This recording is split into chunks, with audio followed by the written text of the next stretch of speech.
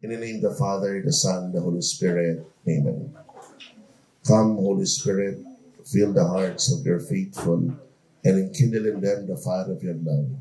Send forth your Spirit, and you shall be created, and you shall renew the face of the earth.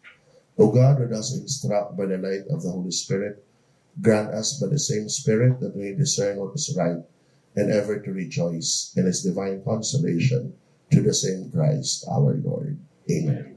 In the name of the Father, the Son, the Holy Spirit. Amen. Please be seated. So, blessed day to everyone. No? Good morning. So, good morning. This is our Advent Recollection after 2 years. Face-to-face tayo.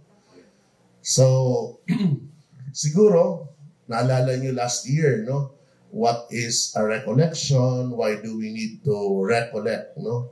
So, pasadahan muna natin para at least maglagay tayo ng base. At para sa mga siguro baguhan na makarinig what is a recollection, I can explain it through the, lagay muna tayo ng foundation, no? Why do Catholics do a recollection, no?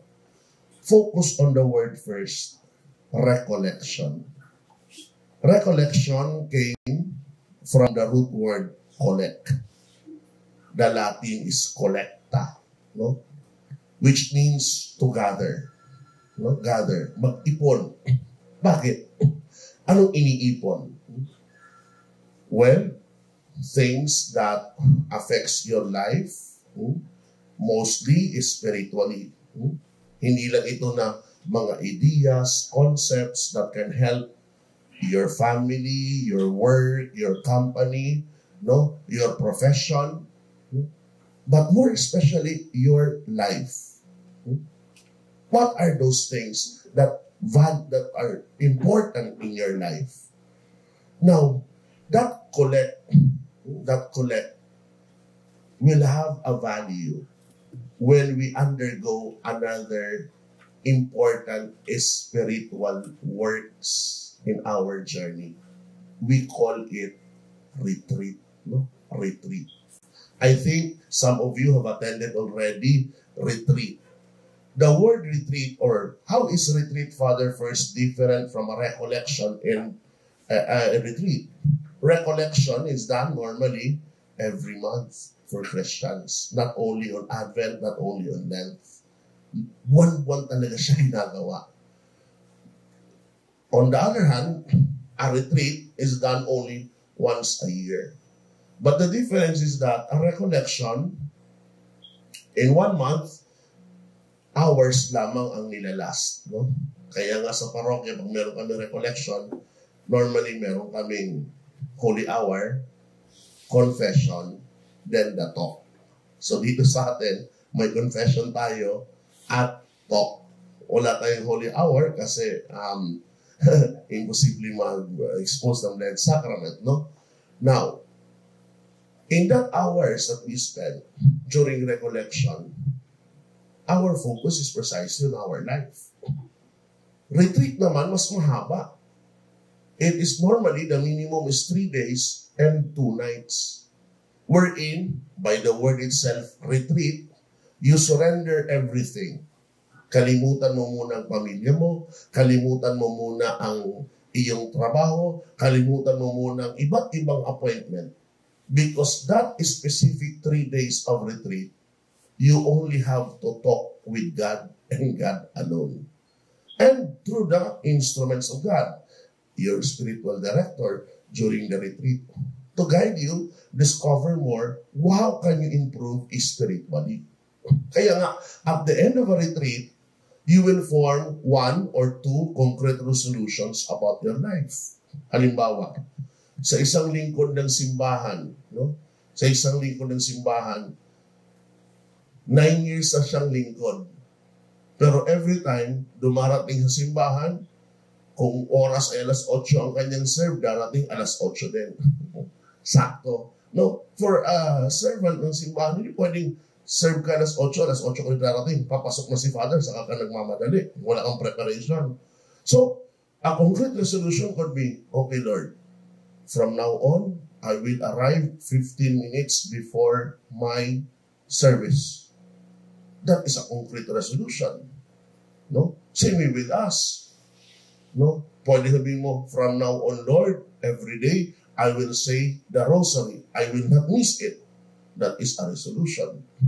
Maraming pwede tayong improve sa buhay natin if we just examine ourselves in dealing with others, in dealing with our wife, our children, our co-workers. Ang daming pwedeng improve.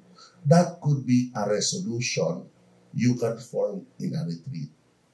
Now, with that resolution, monthly, you have to examine your improvement. Doon papasok ang tinatawag na recollection. Recollection actually have two parts. The talk and the examination of conscience. Kaya yun ang naman dito. Kaya nasabi, bakit nga recollection? Sabi ko kanina, collect, to gather. Again. Gather again. What do you have to gather again? Specifically, the resolutions you formed during your retreat. Ano yung resolution na yun? Ikaw nakakaalam. Pero pagdating ng recollection, babalikan mo. Sa buwang bang ito, did I improve? Or during this season, ako ba ay umunlad sa aking pangako sa Diyos na mas lalong maging mabuti? So that is a recollection. Now, since we are focused on the season of Advent, the tone of our recollection is precisely on Advent.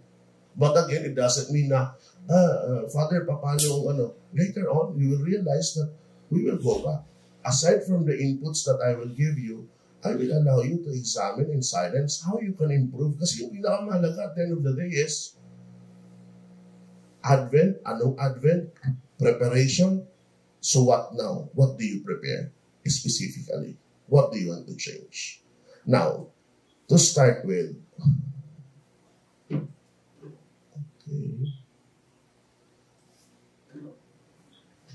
we have to go back understanding what is Advent.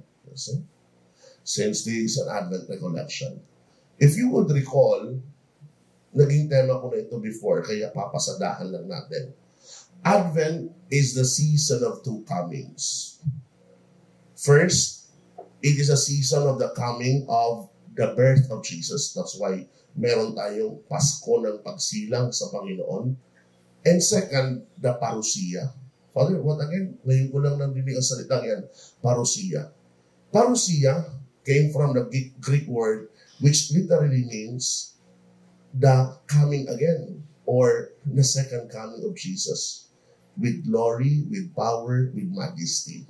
Tandaan niyo po sa ating mga Katoliko, naniniwala tayo, the time will come, Jesus will return to judge both the living and the dead. So maaari na dumating si Jesus, patay na tayo.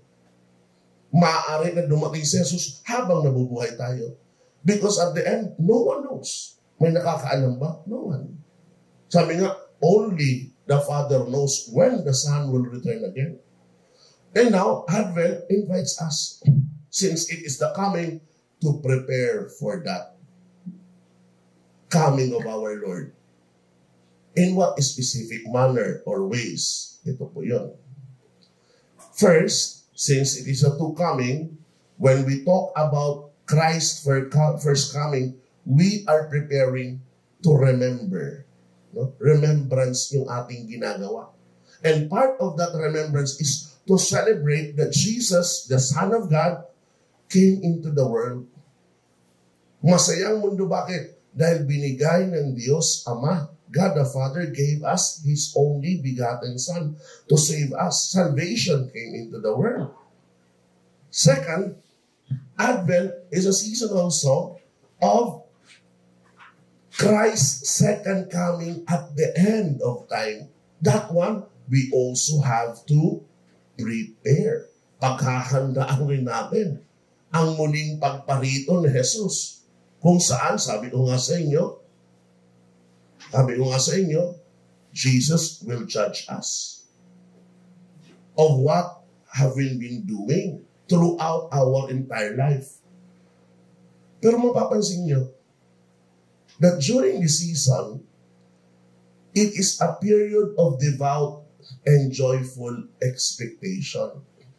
Father, minsan po napapatanong na ako, doon sa una, indeed it is a joyful celebration, di ba? Kasi nandito si Jesus. Kaya nga meron tayong Christmas carols, lights, Christmas party, because we are grateful that Jesus came. Pero pag tinanong ko sa inyo, paano yung second coming ni Jesus that will judge us? Do you find it joyful or fearful? Natatakot ka ba? O nananabik ka? Honestly, pag sinabi natin, paano? Wala nakakaalam. Christmas party mamaya. Pagkalas Christmas party, boom. Jesus comes. What would you do? Ang iba nagsabi sa akin, honestly, when they share, Father, hindi naman siya joyful. Ang totoo po, natatakot ako. Sabi ko, that fear na dala mo because you are not prepared.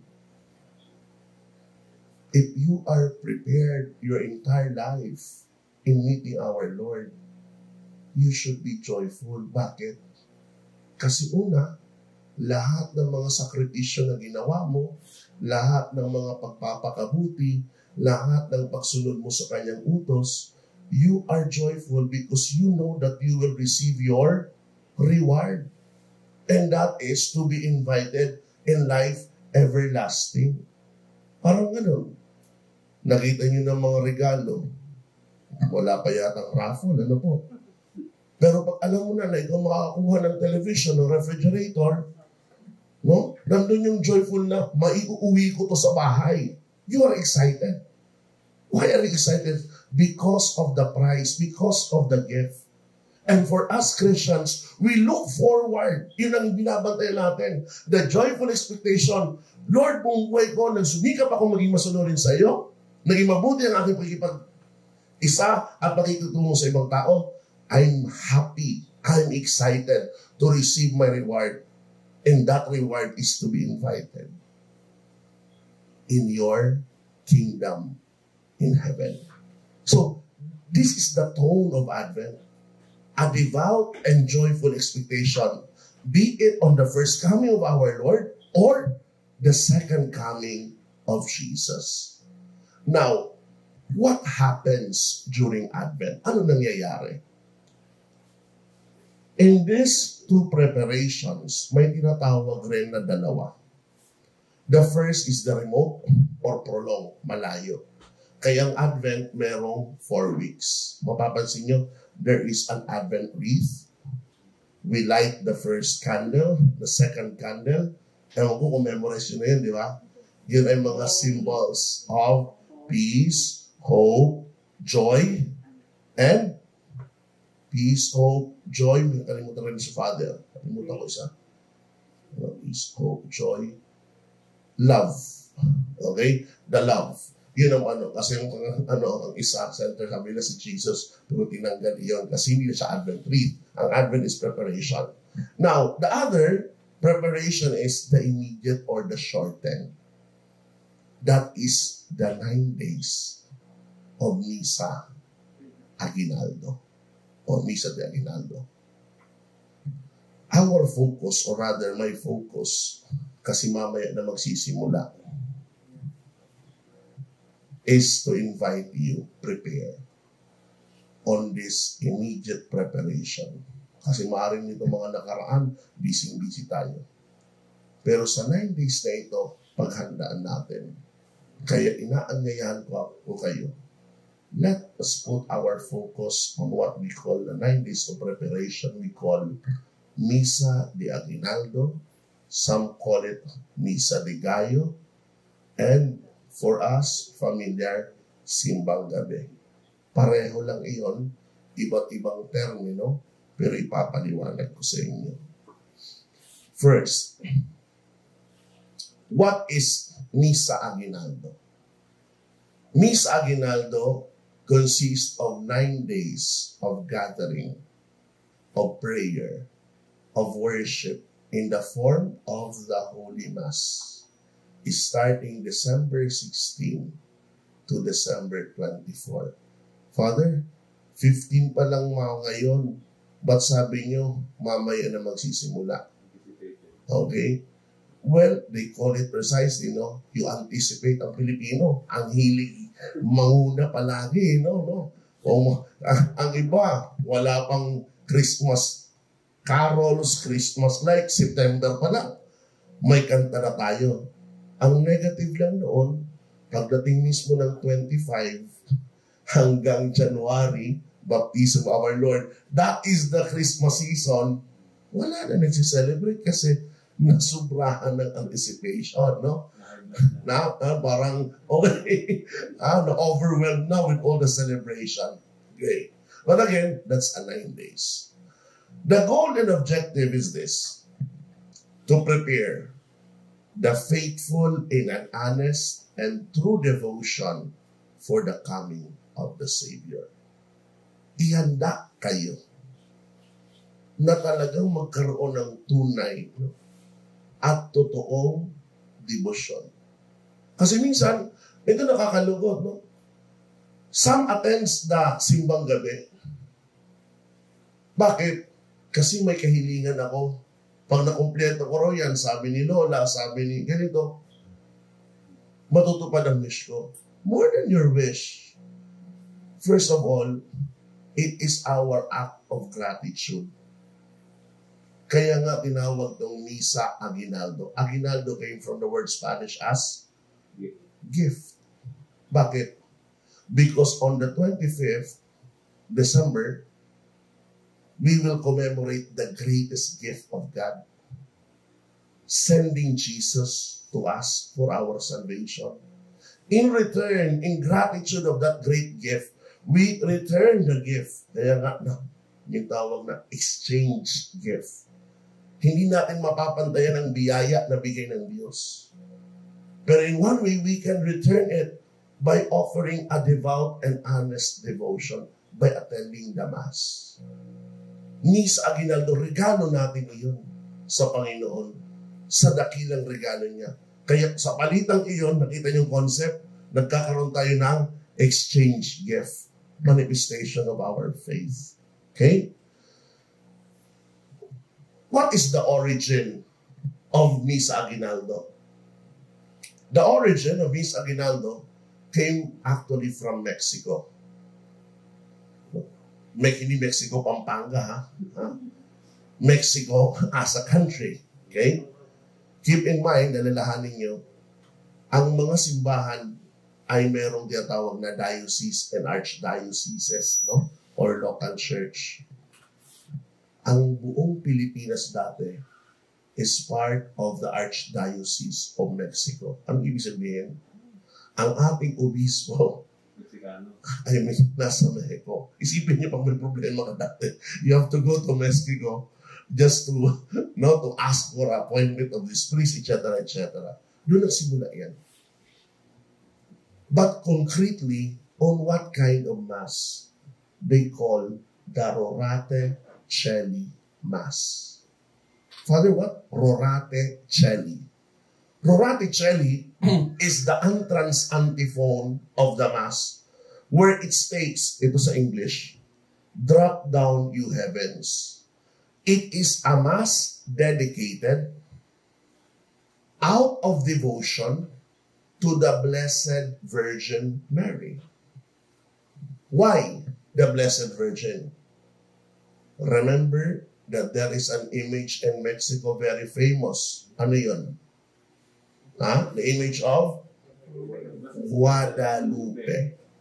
Now, the image of Guadalupe, baka hindi alam ng marami, pambihira ito kasi, mapapansin, marami yung image ng Mama Mary, dala niya si Jesus, di ba? But in this image of Guadalupe, was very miraculous and mysterious at the same time, look at, mamaya pwede nyo tingnan ang mga explanation, yung tiyan niya. May umbo. Because that image is precisely a projection, not only projection, but an image talaga that Mama Mary was carrying Jesus in her womb. So in honor to Our Lady, the Mexican have that 9 days of preparation before the birth to symbolize what? The 9 days of, di ba? 9 months. Sorry, 9 months. Childbearing, precisely. Dinadala ang isang bata sa loob ng sinapupunan ng ina for 9 months.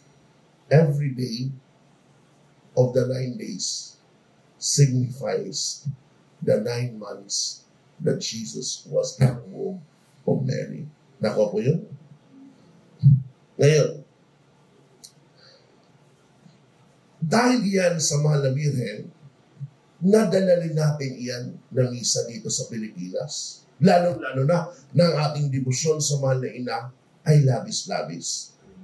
Just to give you an idea, no? During the time, alam niyo po ba na ang pagbasa sa misa, paulit-ulit lang? Ang prayer sa misa, paulit-ulit lang for 9 days. In fact, there is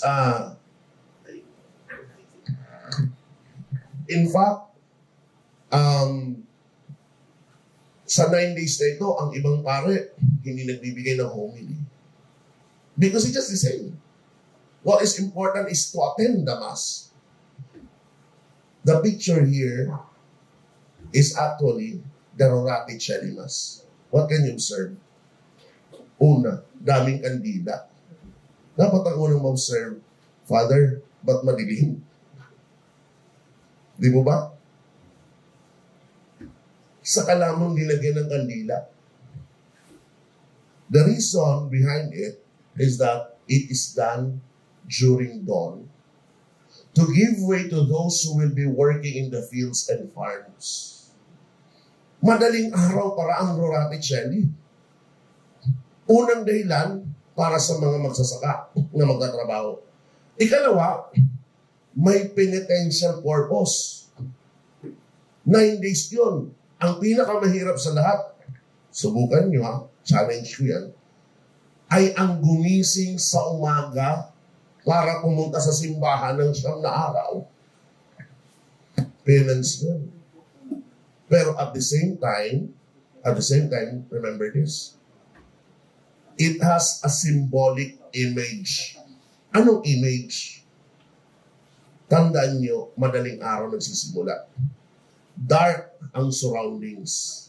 Okay? Magmimisa ang pare. Pag misa ng pare, darating yung tinatawag na portion na Eucharistic prayer. Yung tinatawag na after the Sanctus. Doon i-consecrate ang bread at ang wine. For us Catholics, when the bread and wine are consecrated, it becomes what? The body and blood of Jesus. By that time, the sun starts, no? Rising. Natatapos ang misa, maliwanag ng paligiran. Very symbolic. Because that 9 days of Rorate Cheli Mass, anong pinapakita sa atin? Before the coming of Jesus, the world is in darkness. But with Jesus coming, the world receive light. So tatlo pa lang pahiwating nito. Una, for the workers. Second, penitential. And the symbolic coming of Jesus being the light of the world. Tinawag ngayon ito sa Pilipinas na dinagdagan Misa de Gallo. Maliwanag naman siguro kahit sa madaling araw ang mga tandang the roosters, no, starts to crow. Ngayon, tinawag rin siyang simbang gabi or after work. Ito maaalala to ng mga super seniors dito siguro sa inyo. Before martial law, walang simbang gabi. Yes. Simbang gabi happened only after martial law. Or during actually martial law. Bakit? Curfew. May curfew. Hindi ka pwedeng lumabas. So the Catholic bishops decided not make it earlier, 5 in the afternoon, 5:30, para wala pang curfew, makauwi ka ng iyong bahay. And at the same time, you comply the what? The 9 days of preparation. After the martial law, naging dalawa tuloy. May misa na nakasanayan sa gabi at ang misa na nakasanayan sa umaga. Eh, Father, ano mas maganda? Parehong misa naman yun. But the difference is the penitential. Bakit? Mas madaling manatiling gising at dumalo sa misa kaysa yung gigising ka sa umaga at dadalo ka sa misa at manatiling gising habang nagmimisa. Kaya penitential. Okay? So, but then, it's the same as. Ang ano lang doon, ito yung may setback o may reservation ako. Kapag sa simbang gabi ka dumalo, may isang araw, mamimiss mo ang readings. Bakit? Kasi ang Saturday saka Sunday, same ang readings niyan. Pag tumapat yan. Pero ang Saturday na umaga at Sunday na umaga, magkaiba ang readings. Okay? Observe it on the 17, 19, 18 is the Sunday. Okay? Now, having have that background about the Advent, I told you that our focus is on the 9 masses, novena masses, the simbang gabi. Let me now share with you and examine the contents of the 9 days of Misa Aguinaldo. Ito advance na ito sa inyo, anong mga mangyayari.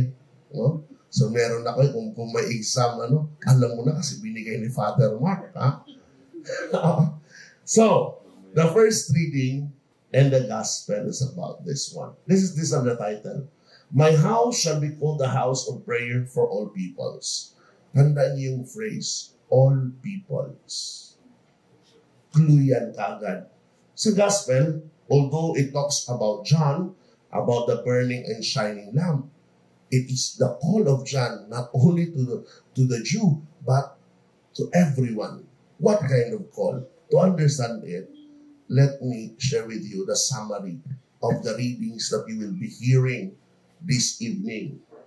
In the first reading, God has a plan of salvation which includes both the Jews and the Gentiles or pagans. But for this plan to become a reality, the basic condition to be fulfilled by all is to observe what is right and to do what is just. Doon muna tayo sa first phrase. Tandaan nyo that during the time, God called the people of Israel, the Jews, as His chosen people. Salvation is within them. But with the coming of Jesus, the salvation now is not anymore exclusive to the Jews. Kasi kung ganoon, abay tayong mga Pilipino, hindi tayo maliligtas. Because we will be part of the Gentiles of the pagans. But the coming of Jesus is an opening na hindi lang sila ang maliligtas, kundi lahat will have the benefit of the salvation that Jesus will do. Sa gospel, Jesus is the promised Messiah sent by the Father. Both, this is what we will hear, John the Baptist and the miracles Jesus Himself performs give witness to this. Ang lahat ng himala na gagawin ni Jesus ay pagpapahiwatig muna na siya ang tinutukoy na tagapagligtas. So in other words, the first day of the 9 days is an introduction to us of what will happen to the history of salvation. Okay? Next, second day of Misa Aguinaldo. Reading, hindi yan nagbabago taon-taon. From Genesis 29, 49 to 8 to 10. Nakatawag pansin, the scepter shall not depart from Judah. Papaliwanag ko bakit yun ang title later on. And again, in the gospel, we will hear the genealogy of Jesus Christ, Son of God. Mapapansin nyo, para hindi nyo ma-miss, picture pa lang, alam mo niya, family tree. Okay? Kaya, iiwan ko pala yung notes na yan. You just have to listen, no? Para maalala nyo, ay, ito kong kopya ni Father na iniwan. So, every year, hindi nagbabago lang.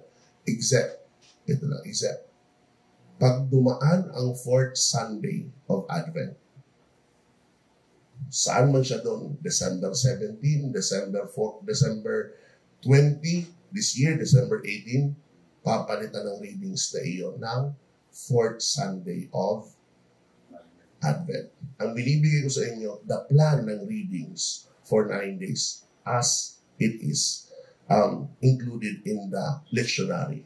Now, with this, itong summary. Sa first reading, Genesis tayo. As old Jacob is about to die, kilala niyo si Jacob? Jacob? Who's the father of Jacob?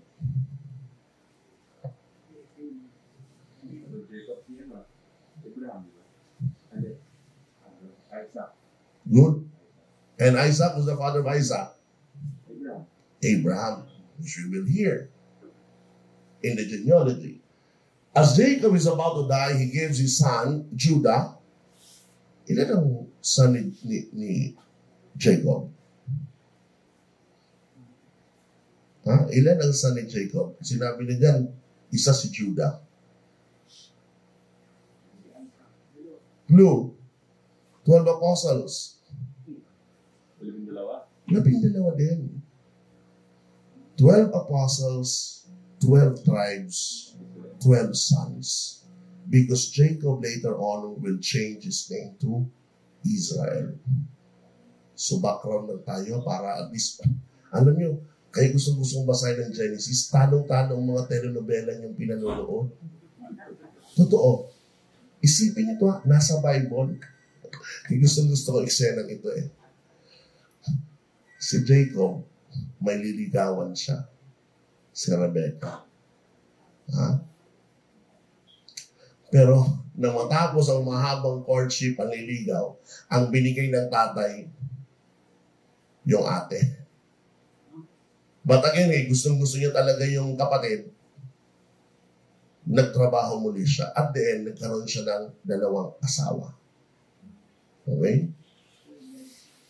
And then, ito pa masakla. Ang bawat asawa mayroong katulong. Okay? At ang masama pa, dahil nagpapaligsahan ng 2 magkapatid, parehong pinasiping ng iba't ibang gabi ang kanilang mga katulong. Ending up, summary. Sa asawa niyang una, 3 ang anak niya. Sa asawa niyang pangalawa, 3 ang anak niya. Sa katulong ng unang anak, 3 ang anak niya. At sa huli, 3. 4 wives with 3 children. Ilan lahat? 12.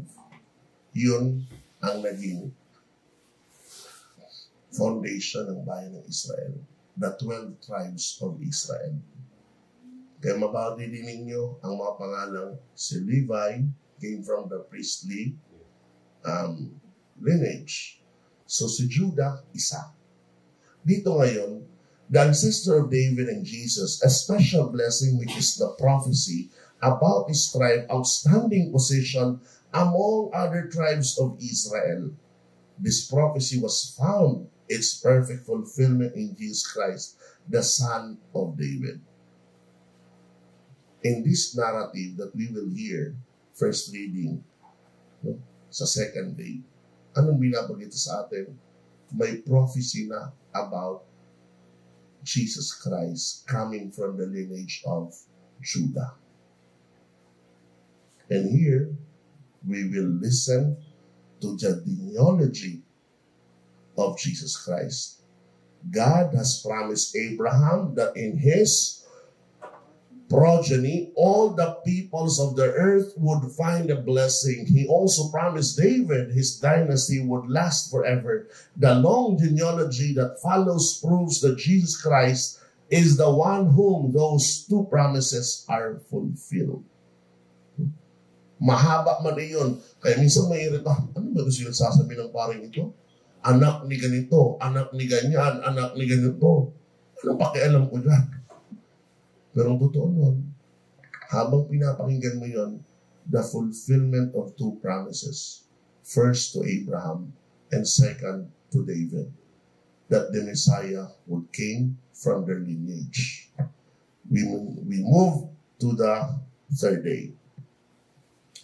The third day will come, the first reading will be coming from Prophet Jeremiah.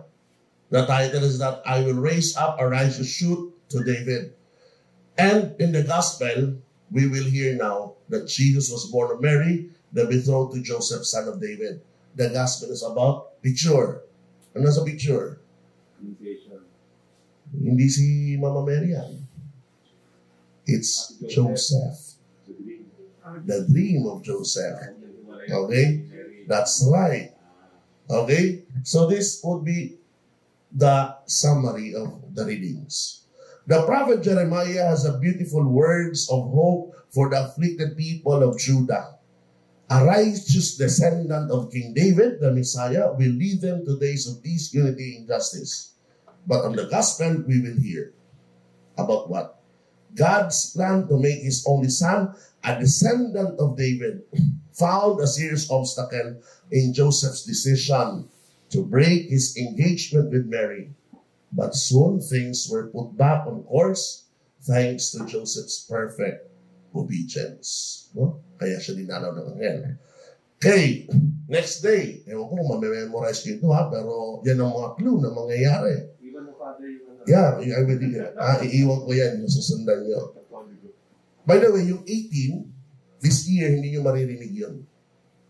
Bakit? Sabi ko nga, ang 18, gagamitin natin ang 4th Sunday of Advent. So, mapapalitan yun. Now, on the 19th, 4th day of Misa Aguinaldo, the reading will come from the book of Judges. Ito maganda. The birth of Samson is announced by an angel. May nakakaalala pa ba sa inyo kung sino si Samson? Ha? Talagang kilala. Magkasama talagang partner na si Delilah, no? Pero sino si Samson, no? No, about dito ni Samson, kinuha siya because of their parallelism. The announcement of birth of John the Baptist. Anong parallelism na iyon? Let me show you.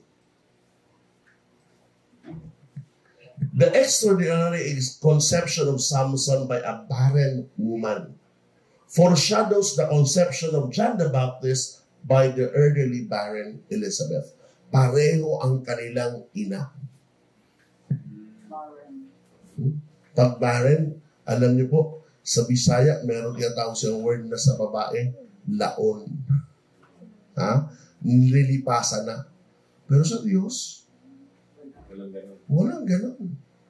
Pag ginusto ka, mangyayari yun. Kaya sabi ko sa mga lingkod ko ng simbahan, kasi meron tayong mga lingkod na hanggang walang asawa, magtiwala lang kayo. Ha? Magtiwala sa Diyos, hindi sa iyong sarili. Ha? Kasi malay nyo, dumating pa rin. It's never too late, no? Ay, nagawa niya. Accordingly nga, there was a study. Yan ang mga gusto yung mga komentary sa Bible, no? There was a study that how old was really Elizabeth nang nanganak? 80 plus na, di ba?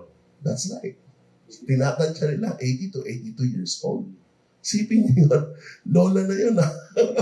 Super lola, pero nanganak pa rin, no? There's nothing impossible. And in the gospel, we will hear the conception of John the Baptist as an important step in the fulfillment of God's plan. So sa makatuwid, dito, 4th day ito, nakita nyo? This is Zachariah, in the gospel, visited by Angel Gabriel. So afterwards, pwede nyo ma-memorize ang gospel na ito, yung mga pangyayari. On the 5th day, another visit will happen. Anong visit na yun? Mary. On the gospel. But, ito maganda. First reading, nasabi na ni Isaiah, behold, the virgin shall be with child. Nakita na nila na mangyayari ito. But they do not know when will it come. Only to the gospel now. When Gabriel visited Mary, doon nila nakita. Kaya nga, just to give you, on the 5th day, they call this the Emmanuel prophecy. Nagbigay ng pahayag sa Isaiah about the coming of the Emmanuel, the Lord within us. No? And it will happen through the conception of a virgin. And here, the Annunciation marks the beginning of the fulfillment of the Emmanuel prophecy uttered by Isaiah. By giving her assent to God's plan, Mary most holy conceives virginally and will give birth to the long-awaited Messiah. Alam niyo, minsan kapag nagbibigay ng talks na ganito, ang gusto ko minsan ay yung sina-challenge. Father, paano po yung kay Mama Mary, paano siya nag-conceive virginally? Minsan ba nagtatanong kayo ganoon? How is it possible for a woman to conceive virginally? Hindi nagalaw. Science would dictate na in order for an embryo to be formed, anong kailangan? Sperm and egg.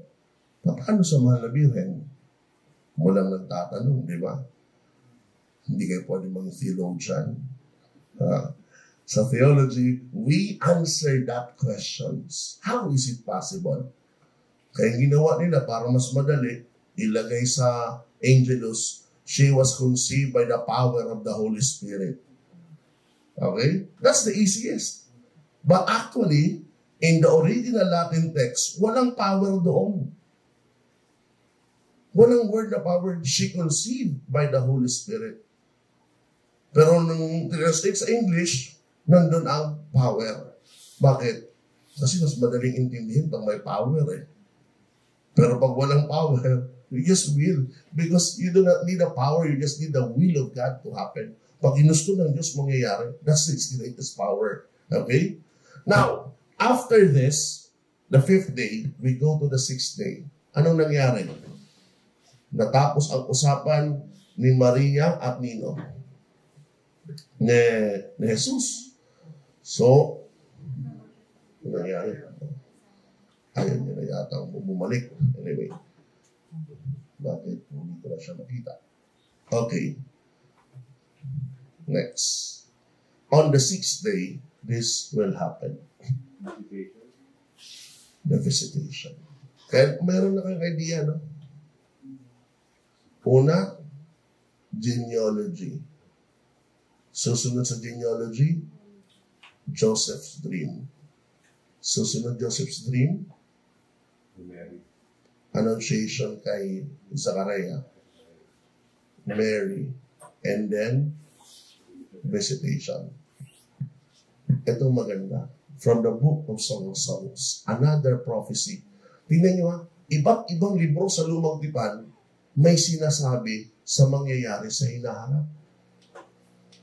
One of the contents of Book of Songs says, "Hark, my lover comes, springing across the mountains." Ito with God's grace, no? February, makakasama ko si Ma'am Elena sa Holy Land. From the peak of Ain Karim, makikita mo tinutukoy na mountains. Because Judea o Ain Karim, bulubuntukin siya. Kaya hindi, yun ang isa sa mga challenge pag pupunta ng Holy Land. We will walk, packet yun. Kaya sinasabi ko na, exercise when you are here. Kasi pag hindi, i-wheelchair ka pataas. $50 yun. Ha? Okay? Kaya-kaya. So anyway, may mga kasama naman tayo ng underage. No? So that's the ano, because that's a mountain. We will really walk. Hindi naman siya ganun kahirap, pero mountainous ang area. Ganun din. Kaya nga sabi niyan, Mary went with haste. No? To the mountainous region of Judea. And we will see that. Okay? Now, in the gospel, we will listen to the greetings of Elizabeth. And how does this happen to me that the mother of my Lord shall come to me? United. Yung dalawang readings ulit, mapapansin nyo. Come now. This is the content of the first reading. The happiness of Jerusalem originated from the presence of the Lord. Now, this foreshadows the joy experienced by Elizabeth in receiving the visit of Mary Most Holy, who was carrying in her womb the Savior of the world. Nasa marinig natin sa gospel. No? The visitation. The words of Elizabeth to Mama Mary. Blessed fruit of the womb of the Virgin Mary. Okay? Mapapansin nyo, may connection na. Hindi na pumapalso. Pagkatapos doon, visitation, on the seventh day, we will listen to the continuation of that visitation, the Magnificat. Wherein Mama Mary will give that song of praise to God. But again, connected, tingnan nyo, galing na naman sa Old Testament.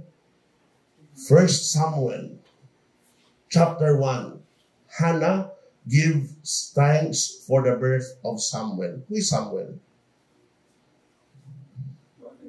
Ha? Prophet, sinasabi rin na prophet king. Kasi doon na ang magpapalitan, di ba, in the history. So, he will be a prophet. He will call David, the king. Siya magtatawag. And in the gospel, we will hear that same content of thankfulness, of gratitude from the lips of the Blessed Mother. Kung 7 yan, anong mangyayari sa 8? Oh, wait muna. Advance si Father. Etong laman doon, no, sa kanta ni Hannah. The gift of a baby boy filled Hannah with joy and gratitude, her offering the child back to God and the hymn of thanks. In the responsorial psalm foreshadow the manifestation of Mary's gratitude to the Lord as expressed in her Magnificat. Alam niyo, merong Tagalog yan. Ang puso ko'y nagpupuri sa Panginoon. That's Magnificat. Tinagalog lang. Okay? In the gospel, we will hear the Magnificat of Mary. Now, on the 8th, this will happen. Ang mangyayari sa 8th day? From the prophet Malachi, I will send you Elijah the prophet before the day of the Lord comes. Sino yun? Hindi naman si Elijah ang pinadala. The birth of John the Baptist. Just to give you the summary. Malachi, the last of the prophets, tells us that the coming of the Messiah was to be preceded by the return of Elijah as the precursor, the prophet of fire. Pero hindi Elijah ang pinadala. Another person by the name of John the Baptist acting, calling the people. Same way that Elijah was calling the people for conversion. But this time, it would be John the Baptist. Kaya sasabihin niyan, prepare the way of the Lord. And in the gospel, we will hear his birth. The birth of John the Baptist. Okay? Now, afterwards, Father, meron pa bang susunod? 19 na ito. Ano kaya mangyayari sa 19? The content now is this. The kingdom of David shall endure forever in the sight of the Lord. And in the gospel, the daybreak from on high has visited us. Ano mangyayari? That is now the song of Zachariah called Benedictus. Ano yun, Father? Keep in mind, in the first reading, we will go back, no? God is never outdone in generosity to David who intended to build in honor of the Lord perishable temple. This time, ang pinakamaganda, nang pinanganak si Jesus, nang pinanganak si Juan Bautista, naalala niyo, tahimik ang kanyang tatay, napipi kasi naniniwala. Tinanong siya, what name will you give to your son? Hindi siya nagsabi. Give me a tablet. Nagsulat siya. He will be called John. After that, nalusin ang kanyang dila. Nakapagsalita siya. And the first thing na kanyang sinabi, Blessed be the Lord, the God of Israel. That is the song called Benedictus. Anong nilalaman doon? A prophecy, what would happen to John the Baptist in fulfillment doon sa prophecy ng una, first reading, and what will happen to the precursor, Jesus Christ. Natapos ang 9 days, nakafocus ngayon sa pagdating ng Messiah on the 25th. Now, in that 9 days of readings that we passed through, anong findings natin? 4. First, the readings are all about the first coming of Jesus. Bakit? Kasi ito yung tinatawag ko nga, sabi ko sa inyo, the immediate preparation, the shortened preparation. Ang focus na hindi na sa second coming. Ang focus ng liturgy is on the first coming of Jesus. Kaya kung meron mong panahon, maglalagay ka ng bilin, ng Christmas decor, ang iba dito nilalagay. Kasi ang focus mo precisely on that events. In fact, may kilala ko, ang kanilang bilin, gumagalaw. Nagiging, ano tawag nito? Kwento. Kung anong gospel sa araw na iyon, iyon ang bilin nila. Halimbawa, si Joseph, naalala nyo? Yun ang una, di ba? Pagkatapos ng genealogy, si Joseph, dinalaw. Kaya nandun si Joseph at ang anghel. Sa mga bilin, may San Jose at may anghel. Tama, mali. Okay? Susunod, pagkatapos doon, dinalaw rin si Zachariah. Dinalaw rin si Maria. So yun ang mga eksena na pwede mong gamitin sa Belen. Hanggang sa kapanganakan ni Juan. Pero at the end, Belen will end with the birth of Jesus. Kaya minsan makikita mo sa Belen, nandun na 3 hari. Na normally, the 3 kings, sa Epiphany mo pa pwedeng ilagay para mas maganda. If you are following the readings, the purpose of that Belen is to help you contemplate the scenes of the gospel, what is happening, so that you can follow those details in the life of the coming of our Savior. So nothing of the second coming. Second finding, the first readings are prophecies. Napansin nyo? Lahat sila propesya. At ang maganda pa, coming from the different books in the Old Testament. Now, the first readings are connected to the gospel. In what way? Prophecies, first reading. Gospel, fulfillment. Kumbaga, itong propesya, itong pangako, pagdating sa gospel, itong katuparan. Natupad ang pangako. Kasi isa sa pinapayag sa atin, God is always faithful to His promise. Tandaan nyo, salita ng Diyos ito. It is God talking to us when we are listening, attending the Mass. Kaya ikaw na tumatanggap ng salita ng Diyos when attending the Mass, you have to believe it that this will happen. Fourth finding. In the Gospel, we were introduced to the closest people to Jesus. Kunti lang, ano? Sino nandun? Mary, Joseph, John the Baptist and the couple, Joaquin and Anne. What for? Mula sa mga taong ito, actually, you can learn from them how God prepared each one of them for the coming of the Messiah. Balikan natin. Paano hinanda ng Diyos si Maria? Look at the Annunciation. Paano hinanda ng Diyos si Jose? Look at that visit on the dream. Paano hinanda ng Diyos si Zachariah and Elizabeth? Go back to the narrative that we have heard. And even John the Baptist, paano siya hinanda? Because that handa of preparation is a call to us. That Jesus comes, ikaw ngayon, paano mo pinaghahandaan pag tinatawag ka ng Diyos? Are you really prepared for the coming of the Messiah? So that question is precisely, what is it for me? O nalaman ko yan, Father, 9 days, 18 readings. Ano yun para sa akin? It is an invitation for you to prepare.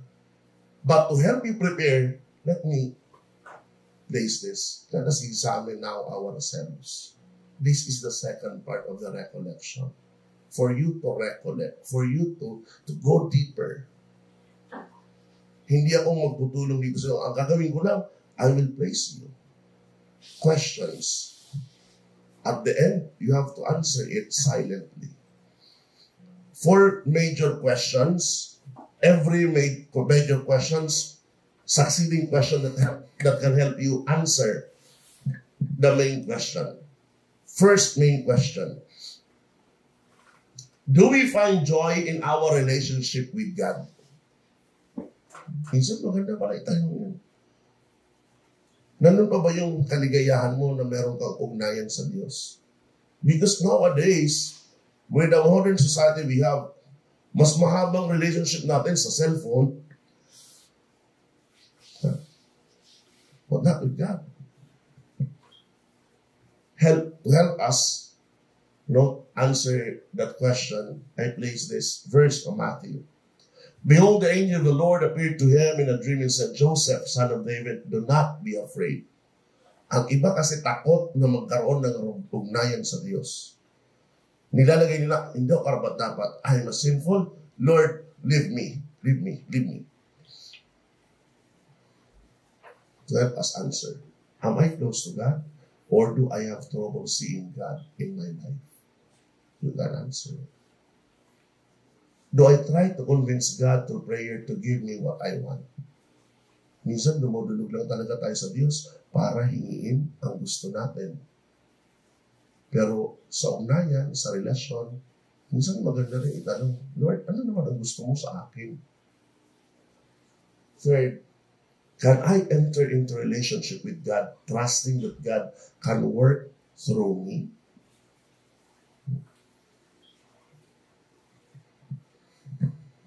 Next, second general question.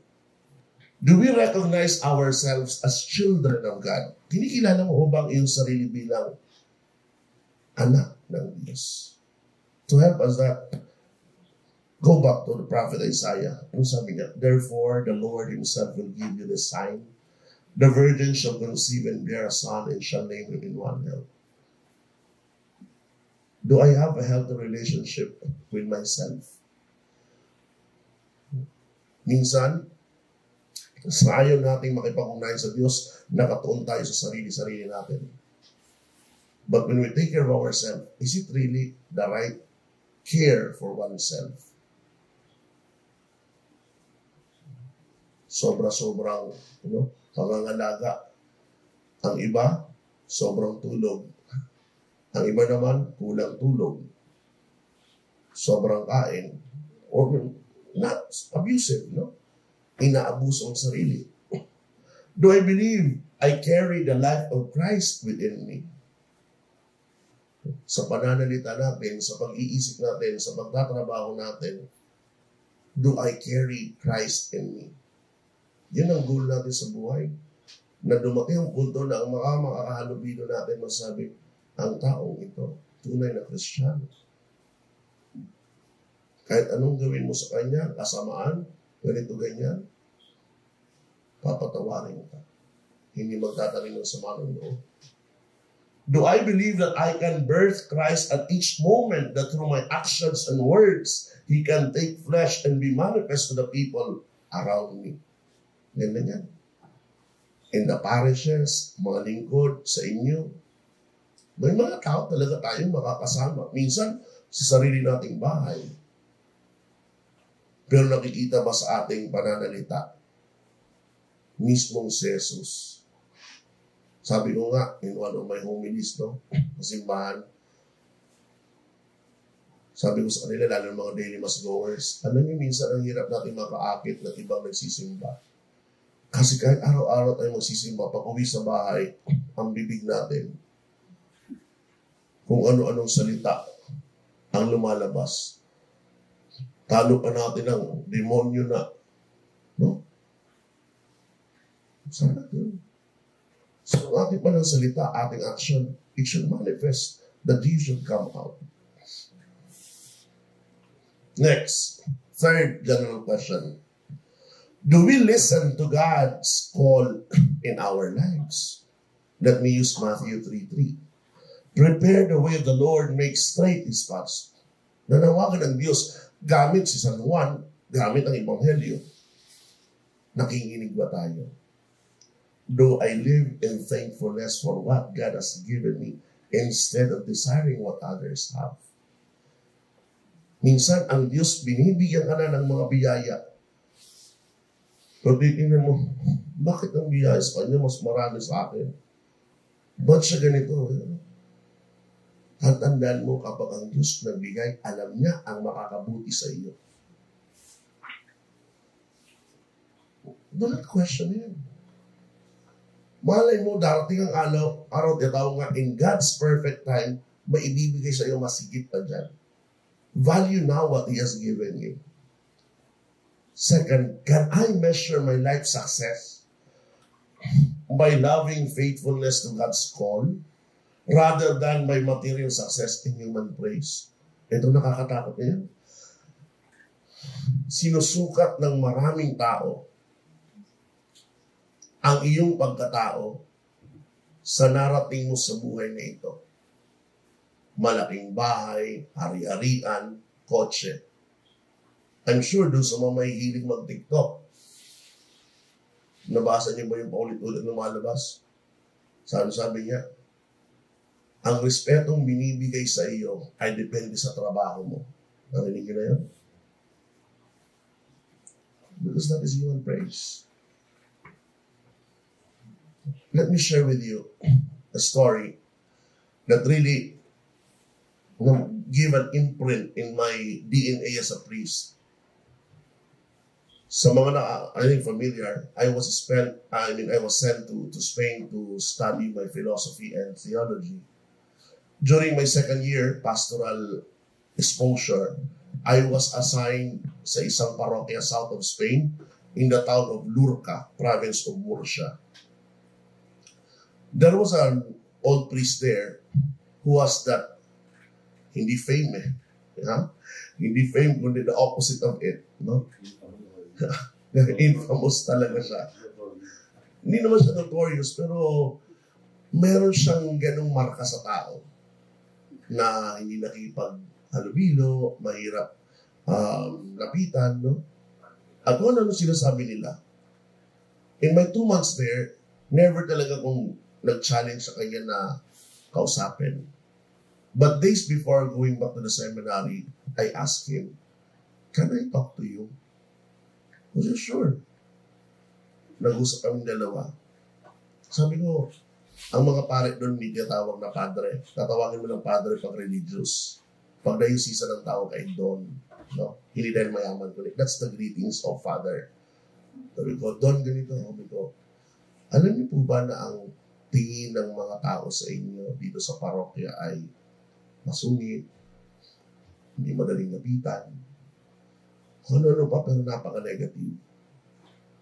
Sabi niya, Mark, kung palagi kang nakasalalay sa sasabihin ng ibang tao sa iyo, wala kang magagawa sa mundo. Ito tandaan mo. Huwag kang matakot sa sasabihin ng ibang tao. Ang matakot ka ay ang sasabihin sa iyo ng Diyos pagdating ng panahon dahil sa hindi mo ginawa. Bumaon yun. At ang ganda ng pagkasabi niya sa Espanyol, no? Because in Spanish, you can play with words. We look for human praise. But if we are in front of God, what would God say to us? Fourth general question.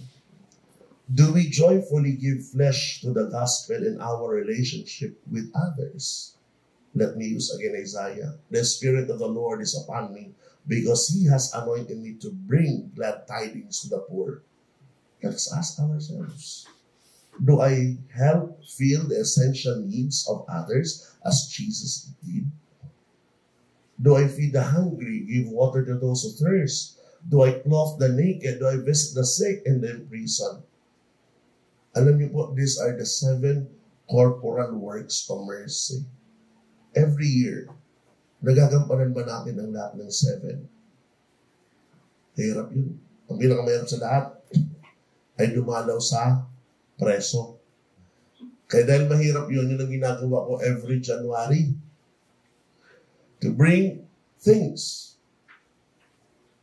Shampoo, sabon, towel, toiletries. Maging mga babae doon, they need a hygienic kits. They will be very grateful. I'm telling you, every year, at least yung 7 iyon, checklist. Bakit? Dahil sabi nga ni Jesus, what you did to the least of your brethren, you did it to me. We will make an account of it. Do I hide behind social media instead of creating face-to-face relationships? Itong mahirap sa mga kabataan ngayon. Virtual na. Hindi marunong pagkikita mo sa ibang tao. But that's supposed to be. And it's last. We ask ourselves, in my family, do I communicate my love and care in a sincere and direct way? Mahalaga i-consider yun.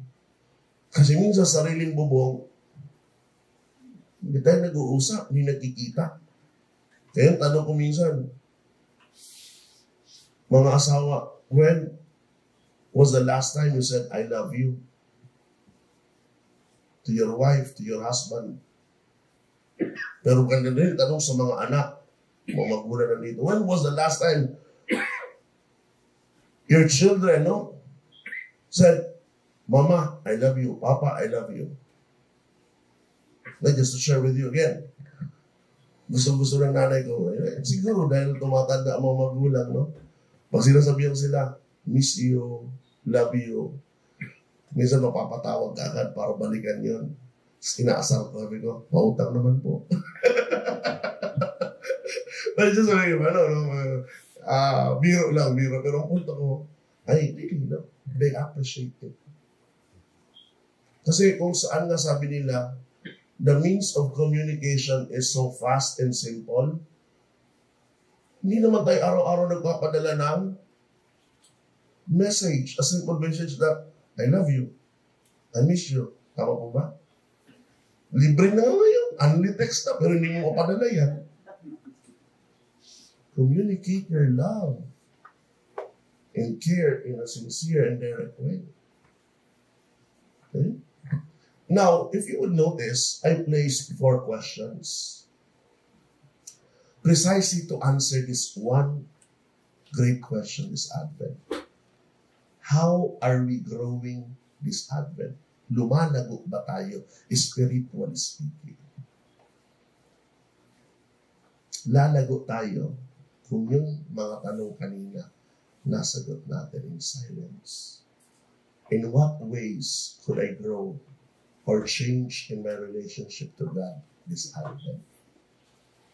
Sabi ko nga, ang ilan, kaya naman palang dumalo ng misa, madaling araw pa, araw-araw for 9 days. But di mo gawin araw-araw. If you really want to value that relationship with God. Second, in what ways could I grow or change as a child of God this Advent? Do we still keep our prayer every night, lalong-lalo na pagpagod ka?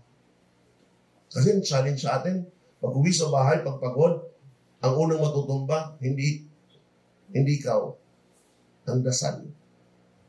Kasi sasantabi mo na, Lord, maunawain ka naman, sige na, matulog na po ako. Bukas na tayo mag-usap. In what ways could I improve how I listen to God's call in my life this Advent? I'm not sure if you have tried this, no, but I will encourage you. Sa ating mga parokya, mayroong tinatawag na adoration chapel, or kung wala man, even the parish. Sometimes you do not need to open your mouth to talk to God. You just have to look at the tabernacle and say, Lord, I have a moment here of silence. I want to listen to you. Hindi ko alam po kung anong level na ng bawat isa sa spirituality. Kasi sa mga lingkod ng simbahan, iba-iba din pong level ng spirituality. Ang iba talaga, sabihin natin, nasa advanced level, ang isa sa basic level, isa beginning. Pero iba-iba rin ang edad nila. Hindi ibig sabihin, mas batanda ito, mas mature yun. I assure you, hindi ganoon. Kasi minsan kapag ang Diyos magsasalita, minsan nakakatakot. Bakit? Ang challenge sa iyo, mahirap eh. Dahil sasabihin sa iyo, do you really want to hear me? This is what I want you to do. O diba yung taong ito, kagalit mo pa rin? Anong gagawin mo para magkasundo kayo? Can you give a smile? Can you approach that person? In our prayer, ganun minsan ang Diyos. Ang pinapagawa sa iyo, may hirapan ka. But that is what He wants. Reconciliation, forgiveness. O minsan sa pamilya natin, o ba't kayo, magkapatid na kayo? Pareho tatay mo, pareho nanay niyo. Ba't di kayo nag-uusap? I'll be honest with you. You know, even in my prayer, minsan natatakot ako kapag hinahayaan ko ang Diyos magsalita. Kasi may mga pinapagawa rin po siya na sabi ko, ang hirap. Kaya kung pwede lang takpan ng tayo, Lord, tama na muna. Hindi ko kaya ngayon. Because God will always talk to us. The question is, are we willing to listen? And not only listen, going to do what He wants.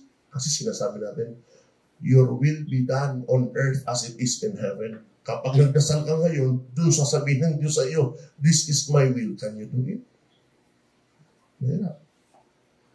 Fourth, in what ways could I improve my relationship with others this Advent? Product in our prayer. May mga tao ba tayo na agrabyado? May mga tao ba tayong hindi pa rin kabati? Or whatever it is. What is important is deal with those persons. Mas maigi bilang Kristyano tayo na magpakumbaba. Huwag na nating aantay ng panahon na kung saan huli ng lahat, saka pa lamang hingi ng sorry.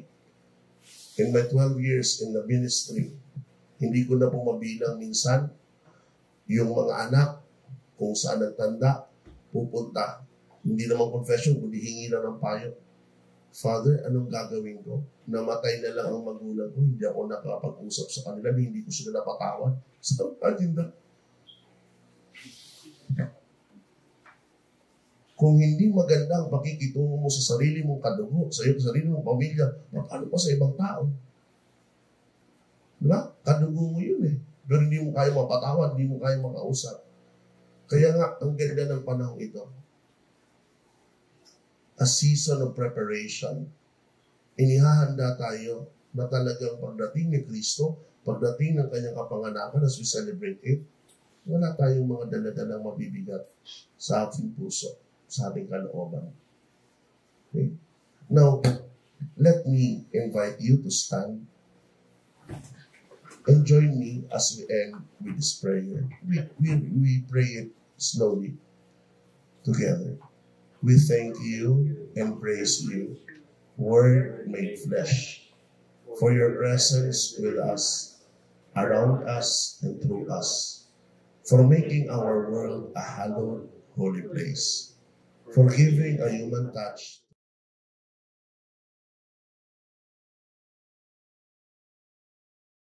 Fill our hearts with joy as we enter into the celebration of your birth, as we welcome you once again, and as we joyfully await your final coming in glory. Amen. The Lord be with you, and may Almighty God, the Father, Son, and the Holy Spirit. Amen. Again, good morning. Let us now prepare for the Mass. Hopefully, I've shared yung aking nanibagi sa inyo, pumanap sa inyong mga puso at isipan at magawa ng pagbabago sa buhay spiritual. Good morning again.